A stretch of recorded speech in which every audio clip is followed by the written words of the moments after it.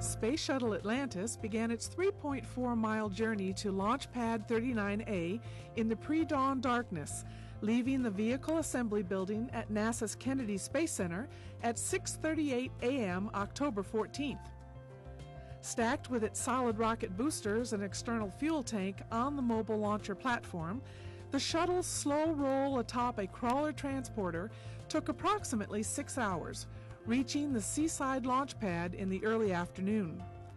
At the pad, the Sts-129 payload of equipment bound for the International Space Station will be installed in Atlantis Cargo Bay as technicians continue launch preparations throughout the next month.